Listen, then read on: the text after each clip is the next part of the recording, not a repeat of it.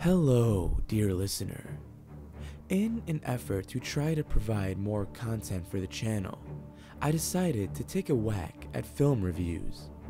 Naturally, these films will be in the horror genre, so I figured what better time to kick them off than October. We're all going to be in the mood for some frightening flicks at some point this month. Seeing as we may not always have the time, money, or even the desire to go to the local cinema, I imagine many of us will be killing the lights, wrapping up in a blanket, and firing up Netflix instead. With that said, I hope you enjoy the debut installment of Netflix and Thrill, my review of Bleed. Right here, this is the strongest signal I've ever gotten. What the hell is that? We were brought here for a reason. This is where we're supposed to be. Bleed is nothing more than a film adaptation of a haunted house. No, not an actual haunted house. I'm referring to the commercialized spook houses that pop up in droves around this time of year. I'm sure you've been to at least one in your life. I tend to go to at least one every October, and for the most part, they're all the same. One of the biggest complaints I have with these haunted houses is that they're just random. Completely and utterly random. You start out in a room with ghosts. Next, you're in a room with clowns. Then zombies, then werewolves. There's absolutely no rhyme or reason to anything. Bleed had me feeling the exact same way. The film centers around Sarah, an expecting mother played by Chelsea Crisp, and her husband Matt, Michael Steger. The happy couple have just moved into a quaint country home in a small town. Soon after that, the rest of the group arrives, which begins with Sarah's childhood friend, Bree, and Bree's new boyfriend, Dave. Lastly comes in Eric, Sarah's twin brother, and his girlfriend, Sky. The movie wastes no time in establishing each character as a cookie-cutter horror film stereotype. Sarah is the neutral, worried blonde chick with a dark past. Matt is the uptight, nonsense skeptic. Bree might be batshit crazy. Dave is the funny guy. Eric is the douchebag, and Sky is the free-spirited hippie. Don't worry about any of them having any further depth or dimension. Have we all painted a picture in our mind? Good. Now we can move on to the core of the film, if that's what you want to call it. Eric the douche explains that he and Sky have been traveling the country hunting ghosts. A local urban legend of a burned down, supposedly haunted prison gets brought up, and it's not long until the group decides to go, despite the protests from both Sarah and Matt. The protests are for contrasting reasons. Matt, being the logical skeptic, believes it's a waste of time, while Sarah seems to legitimately be afraid of the paranormal element. You see, it's hinted before this that both her and her buddy Bree experienced seeing apparitions as children.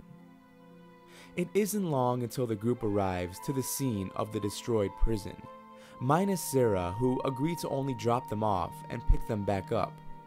The group begins exploring, and that's when shit goes flying face first into the fan. Oh man, where do I begin? The amount of cliches crammed into this film is almost impressive. Almost. Even if we ignore all of them prior to the prison being introduced. Shady cops, small hick town, a young group of 20-somethings that decide to spend a weekend in said town, the douchebag who dresses exactly like a textbook douchebag, his free-spirited girlfriend, the interracial couple complete with one token black character, and of course, the group deciding to explore a haunted house location for no legitimate reason.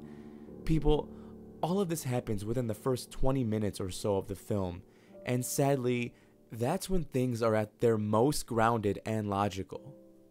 As soon as they arrive, more cliches shamble their way onto the screen. The group splits up almost immediately. A couple of them, I'll let you guess who, decide to get high, and they find an old book that, surprise surprise, belongs to a demonic cult. Yes, the cliches keep on coming. But what I could say, at least up to this point, was that the film seemingly knew what it wanted to be. Immediately after this mysterious book is found, it's as if 3 scripts were all thrown around in some type of crazy drunken party and attempted to be combined into one. Bleed did not know what it wanted to be, a ghost film, a slasher fic, or a cult horror film, so hey, they did it all. I was still on board at this point though, with an understandable level of trepidation. That's when it began to commit what I believe to be one of the biggest crimes a film can commit. It broke its own rules. That's a tough accusation to make since there really was no rules or explanation from the jump, but after looking back, I realized that nothing made sense.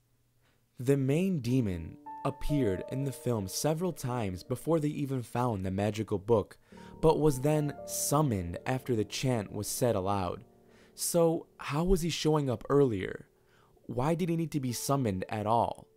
What the hell, people? It eventually became nothing but a couple of dumb characters running away from a random assortment of villains in an old creepy building. And again, I say this was nothing but a haunted house in film form, and not even a decent haunted house. For the love of Bieber, the main demon was even trying to do his best Rob Zombie impression the whole time. They even gave him the same X on the forehead. Who were you people trying to fool? The acting was subpar. The special effects were embarrassing. Countless events seemed to happen with no explanations. Vital questions go unanswered, and the ending had us staring at the screen for a couple of minutes wondering if this was all supposed to be a joke. The 2 positives I could say were, A, the actress who portrayed Skye, Lyndon Smith, was very attractive, and B, if you have a few drinks and enjoy this with some buddies, especially around Halloween, you will more than likely have a couple of laughs at the film's expense. That's right, Bleed. We're not laughing with you. We're laughing at you. Overall, I'd say this film is a solid 1 out of 5. Or as I'd like to say, nope, too shitty.